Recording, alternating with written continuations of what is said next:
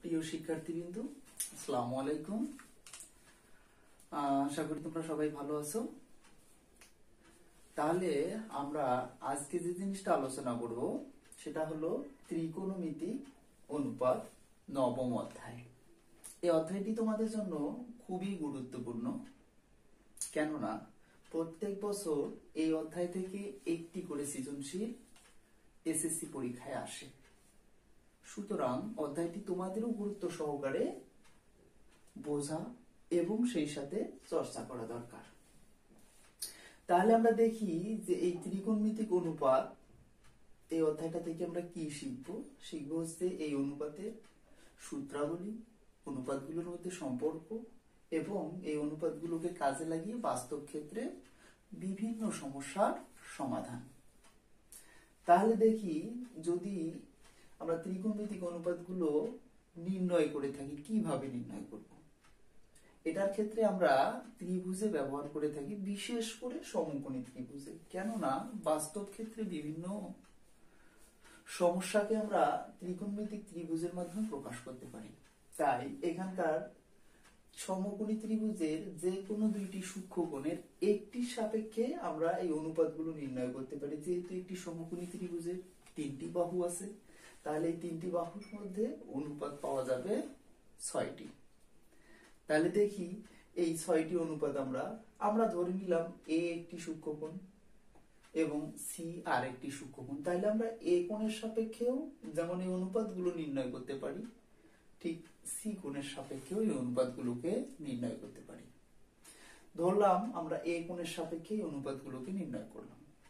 তাহলে দেখি কি রকম হয়। এই অনুপাতগুলোকে তিনটা বাহু দিয়ে 6টা অনুপাত তৈরি করতে পারবো। তাহলে দেখি অনুপাতগুলো কি কি।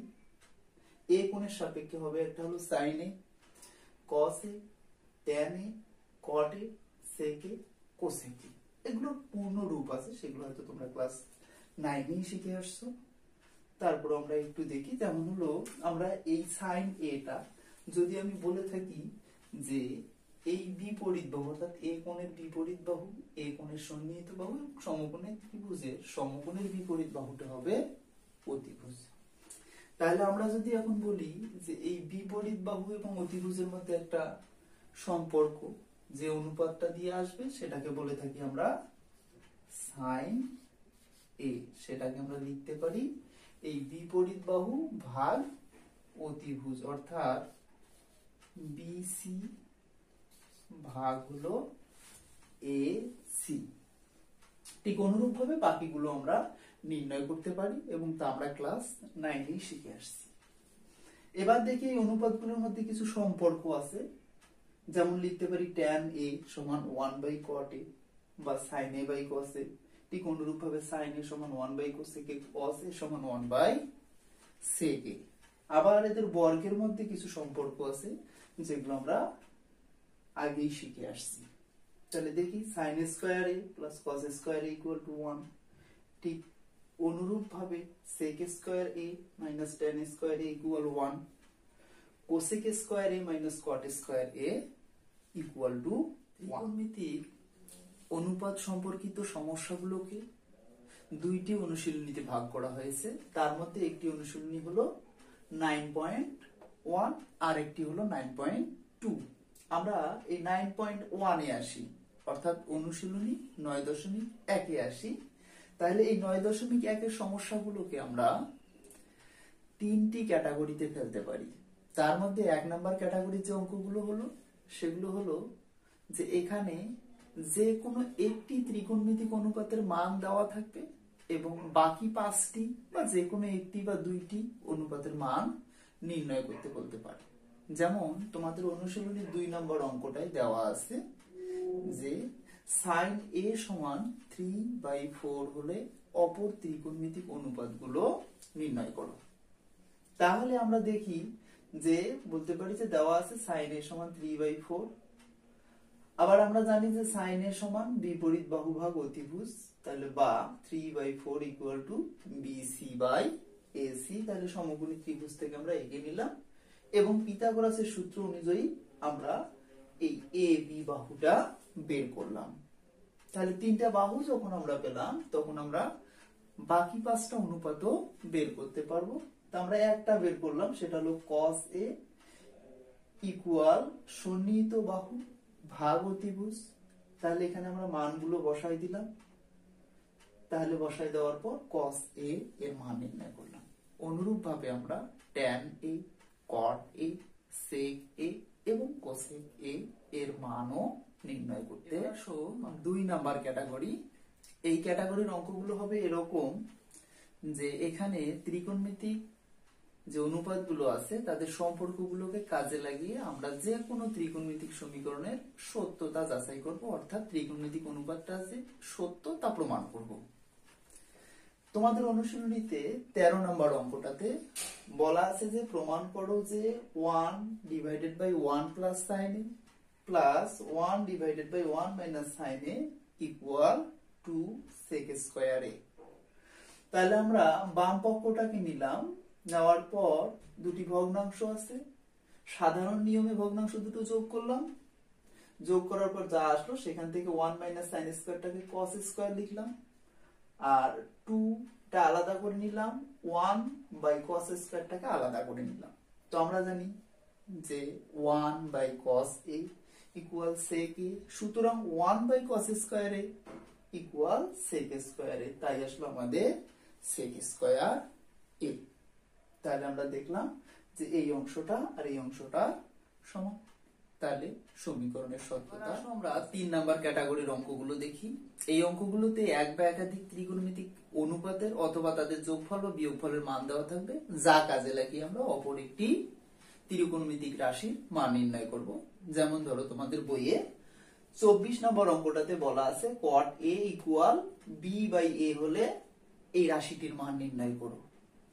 তাহলে যা দেওয়া আছে তা নিলাম, cot a টাকে আমরা cos a by sin a লিখলাম, ব্যস্তকরণ করে নিয়ে সমীকরণের উভয় পক্ষকে a বাই b দ্বারা গুণ করলাম।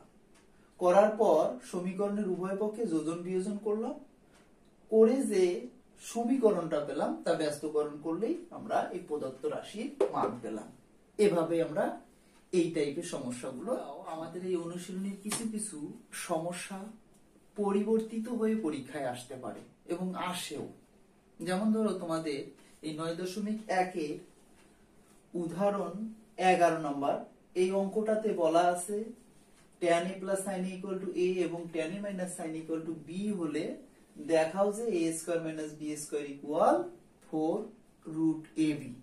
এটা এভাবে না থেকে এভাবেও থাকতে পারে, আবার এভাবেও থাকতে পারে, এভাবেও থাকতে পারে, অথবা এভাবেও থাকতে পারে।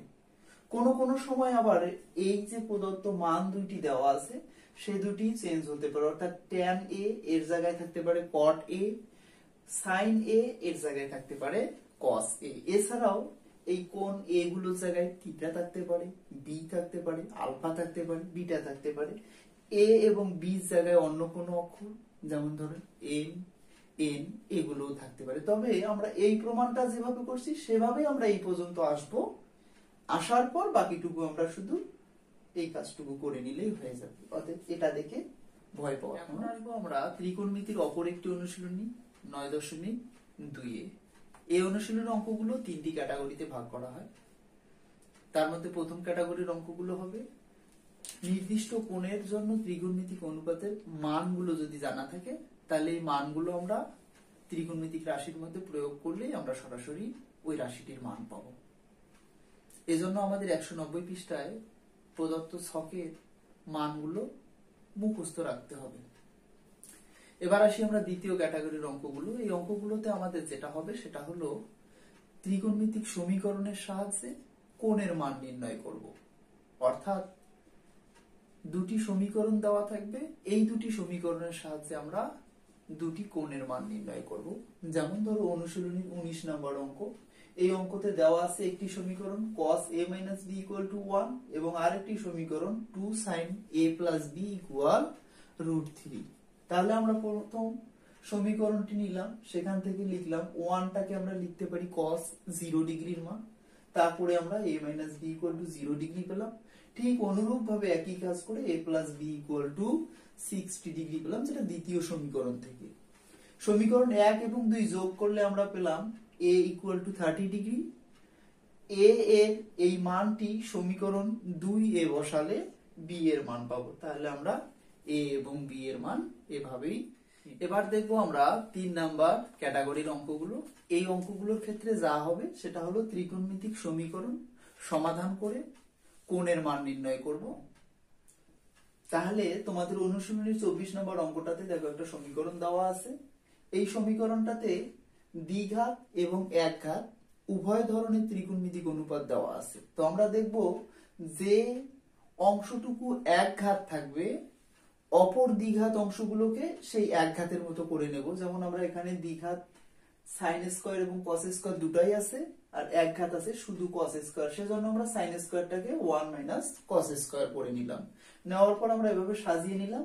দেখলাম যে আমরা এটাকে সমাধান করতে গেলে মিডল টার্ম করতে হবে, যা করে আমরা দুইটা উৎপাদক পেলাম। যেহেতু উৎপাদক দুইটার গুণফল শূন্য, সুতরাং বলতে পারি আমরা যে হয় এই অংশটা শূন্য অথবা এই অংশটা শূন্য। এই অংশটা শূন্য করতে গিয়ে আমরা দেখলাম যে cos θ = -3 হয়, যা গ্রহণযোগ্য নয়। কেননা cos θ বা sin θ এদের মান সবসময় -1 সহ -1 এর চেয়ে বড় এবং +1 সহ +1 এর চেয়ে ছোট, অর্থাৎ এই সীমার মধ্যে থাকবে। সেজন্য এই মানটা গ্রহণযোগ্য নয়। তাহলে আমরা বলতে পারি যে অতএব এটা হবে। তাহলে সেখান থেকে আমরা দেখলাম যে থিটার মান 60 ডিগ্রি পেলাম। সুতরাং নির্ণীয় সমাধান θ = 60 ডিগ্রি। এই হলো তোমাদের 9.1 এবং 9.2 এ যে সব ধরনের সমস্যাগুলো থাকে তার সমাধান করার কৌশল। এছাড়াও কিছু থাকতে পারে, তোমরা সেগুলো দেখলেই হয়তো পারবে। যদিও না পেরে থাকো বা কোনো ক্রমে যদি না পাও, তাহলে কমেন্ট বক্সে তোমাদের মতামত জানাবে, আমি চেষ্টা করব। তাহলে এজন্য তোমাদের যেহেতু স্কুলে আসতে হয় না, বেশি করে সময় পাচ্ছ বাসায়, সেজন্য বেশি করে প্র্যাকটিস করো, তাতে ভুলে যাবে না অঙ্কগুলো। আবারও তোমাদের সুস্বাস্থ্য এবং এই মহামারীর সময় তোমাদের সুস্থতা মহান আল্লাহ তাআলার কাছে কামনা করে আজকের মতো এখানেই শেষ করতেছি। ভালো থাকো, সুস্থ থাকো। আসসালামু আলাইকুম।